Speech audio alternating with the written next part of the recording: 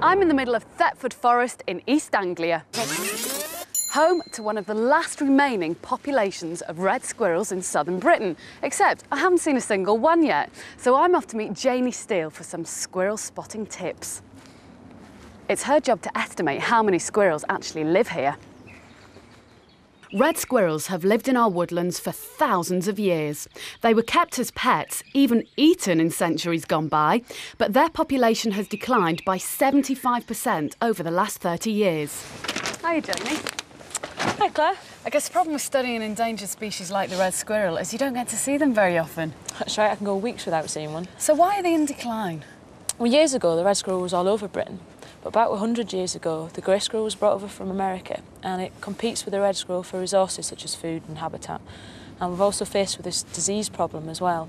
There's a disease called parapox virus, which is fatal to the reds, but it doesn't affect the greys. So what can you do to try and help things? Well, my job is to study the red and grey squirrels in their natural habitat, and also to try and increase the numbers of red squirrels that we've got here.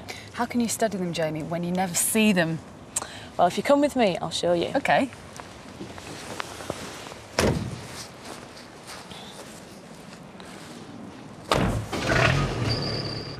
Throughout the forest, Janie uses all sorts of different sampling techniques to try and get a picture of how many squirrels are living here and whether they're reds or greys. So this is a hair tube, just a normal piece of pipe attached to the tree, and we use these to survey an area for squirrels. Got some food in the middle there, which serves to attract the squirrels, and some sticky tape at either end. So hopefully when they come along, they actually leave some hair. And you'll be able to tell? On the sticky tape, yeah. I put this one up last week, so we'll have a look. See if any of them have been in the tube for a nibble of those nuts. Right. Looks like grey squirrel there, and that definitely looks like red. It's not always as easy as that to tell, but it certainly looks like red squirrel, which means they're around this area, which is great. Good news. Let's have a look, see what else you've got. OK. So this is a piece of the forest floor that I've raked. It's 50 metres long by a metre wide. And every so often I come along and look for the feeding remains of squirrels. Look, like here, we've got a pine cone that they've stripped and taken all the seeds out of.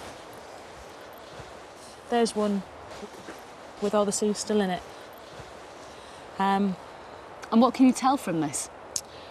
We can get a rough idea of apart from where they're feeding, but how many animals are actually feeding in an area. Can you also tell if that's a red or a grey one that's eating that? Unfortunately not, no. It's a shame, isn't it? Isn't it? Yeah, the only way we can tell which species it is by trapping.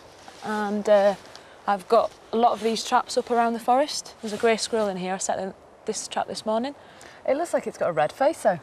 Yeah, a lot of people make mistakes identifying greys as reds because of the colouring. They've got red on their face and their paws and down the back too.